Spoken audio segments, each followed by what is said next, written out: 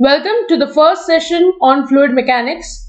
In this session, we will discuss about the subject fluid mechanics and the properties of fluids. Let's start with the introduction to the subject. You have already studied the subjects like engineering mechanics, wherein you study about rigid bodies at rest or in motion, and the effect of force or load on such bodies. In that subject, we say that the body is completely rigid, so there is no deformation in the body. Then you study about a subject which is called as strength of materials or mechanics of solids. In this subject, you also study the bodies in rest and in motion. The bodies are solid like engineering mechanics. The only difference is the body is going to be of deformable type, which means when you apply load or force, the body will show some kind of resistance to the load or force, and if it is able to sustain, fair enough. If not, then it will show some failure. Then we come to this subject which is called as fluid mechanics. Here we will be discussing about the fluids which will be again in the state of rest or it will be in motion. Now, when we talk about fluids, it means liquids and gases. These are the two states of matter that we are going to study in fluid mechanics. We will also study about various forces like pressure force, gravity force, viscous force or compressibility force, and so on and so forth on these two states of matter. So, fluid mechanics is that branch which deals with the behavior of fluids, that is liquids or gases, at rest as well as in motion. This branch of study has been divided into three types.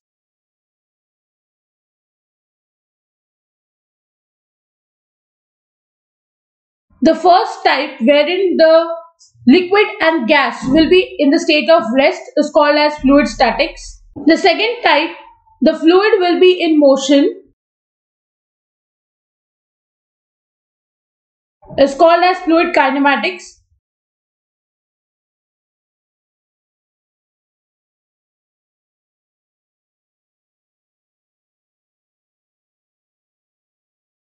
Here we'll say the pressure forces are not to be considered.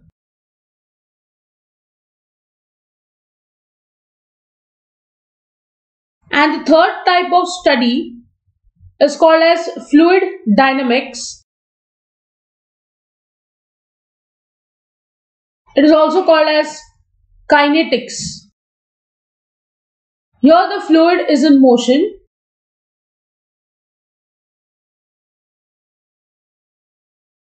and the pressure forces are considered.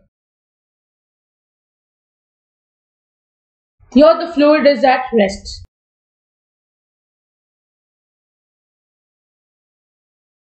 So these are the three branches that we are going to study, and these will be dealt in different chapters. Now let's start with the properties of these fluids, that is liquids and gases. The first property is called as density or mass density.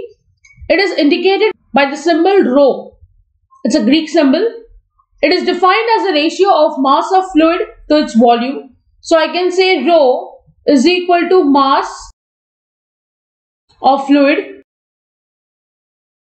to the volume of fluid. For mass, I am going to use symbol m, and for volume, I'll use the symbol as v.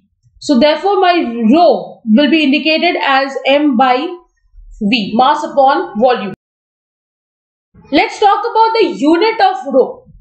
When I talk about the unit of any quantity, I can directly talk about the unit of these right hand side quantities which I already know. For example, mass can be represented in kg in the SI system, and volume can be represented as say meter cube. So the unit becomes kg per meter cube. You may also have the unit as gram per centimeter cube. Let's talk about a standard fluid. When I talk about liquid, my standard fluid is water. And when I talk about gases, my standard fluid is air. So for liquid, that is water, rho value is 1000 kg per meter cube. This is a standard value which is assumed for solving of numericals. Now, if I want to convert this into gram per centimeter cube, that's very simple. 1000, I'm converting into gram per centimeter cube. So 1 kg is 1000 gram and 1 meter cube. We know 1 meter is 10 raised to 2 centimeter. So 1 meter cube becomes 10 raised to 2 raised to 3 centimeter cube. 2 into 3 is 6. So this becomes 6 centimeter cube. So I'll write here 10 raised to 6. So these 3, 3 and 6, everything gets cancelled. What remains is 1 gram per centimeter cube. So rho for water is either 1000 kg per meter cube or it is 1 gram per centimeter cube. Suppose if I talk about gases, air, the value of rho is generally considered as 1.12 kg per meter cube. The next property that we are discussing is specific weight or weight density. We are going to use the symbol small w for indicating specific weight. It is defined as a ratio of the weight of a fluid to its volume. So I can say small w is weight of fluid to the volume of fluid.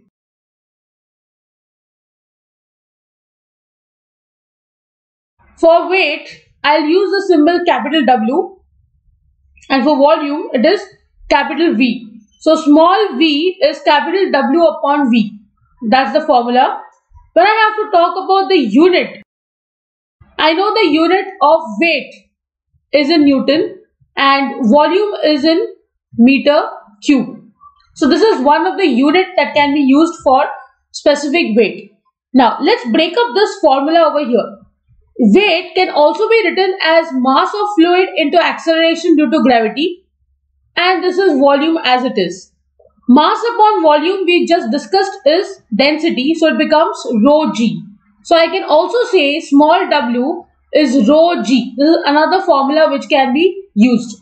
Now here and here, for both the formulas, the unit is going to remain the same, that is Newton per meter cube. If you want, you can check it over here.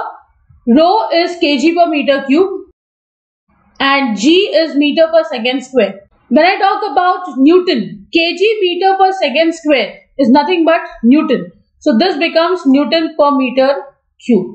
So unit for both the formulas is the same, Newton per meter cube. It can also be written as Newton per centimeter cube.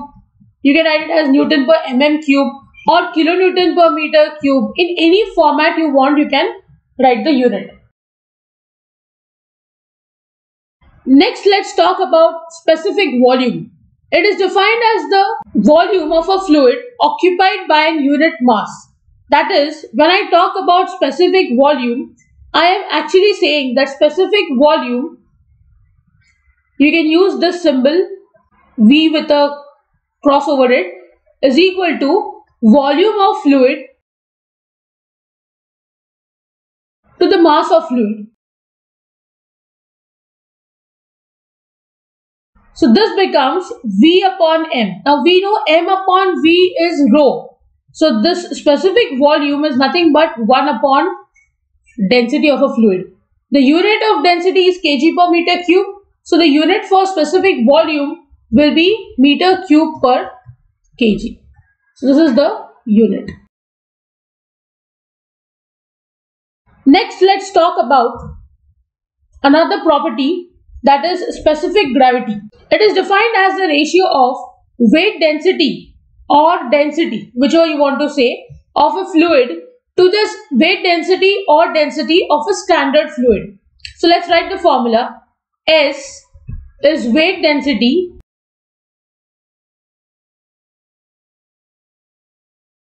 of fluid to the weight density of standard fluid. Now here in terms of weight density, you can also write density. I'll show you how. So let's talk separately about liquids. For example, if I talk about a particular liquid L, Then it is weight density of the liquid, that is small w of liquid upon weight density of standard fluid. Now when I am talking about liquid, my standard fluid is going to be water. When I talk about gases, so let's write another formula here. S for a particular gas, G, this will be weight density of gas upon weight density of air, because air is going to be considered as standard fluid for gases. We know that this weight density can also be written as rho into G. Rho will be for the liquid and G is a constant that is not defined for any liquid or any gas. When I talk about weight density of water, this will be rho of water into G. G gets cancelled out from the numerator and denominator. So this becomes a ratio of density of liquid to the density of standard liquid, that is water. So let's talk about any liquid. In that case, specific gravity will be defined by this formula. Let's make some changes here as well. This is going to be rho of gas into G upon rho of air into G. G gets cancelled. So I can say S for a particular gas will be rho of gas upon rho of air. So these are the formulas that you can use, either this one in terms of weight density or in terms of density. So that is the definition that is given. For liquids, the standard fluid is taken as water, and for gases, the standard fluid is taken as air. It is also called as relative density. This is something which you need to remember. The specific gravity in certain numericals can also be written as relative density. It is a dimensionless quantity. This is understood by now because specific gravity is the ratio of same quantities. So obviously the units will get cancelled out and it has no unit. And it is denoted by S. Now let's take up some examples. Suppose if I say that S for mercury is 13.6. So I can calculate the value of rho of mercury. I will substitute S of mercury will be rho of mercury upon rho of water, because mercury is a liquid. So this will be 13.6 is equal to rho of mercury upon rho of water is 1000. Cross multiply these two, you will get rho of mercury as 13600 kg per meter cube. So this is how you can find out the rho of any liquid if you know the specific gravity for that particular liquid. Or if at all it is required to calculate the specific gravity, you need to know the rho value of the liquid in that case. So these are some properties that we discussed. With this, I am going to end the session. I hope you have understood the first 4 basic properties of fluids. In the next session, we will discuss numericals on this topic. See you in the next session. Thank you.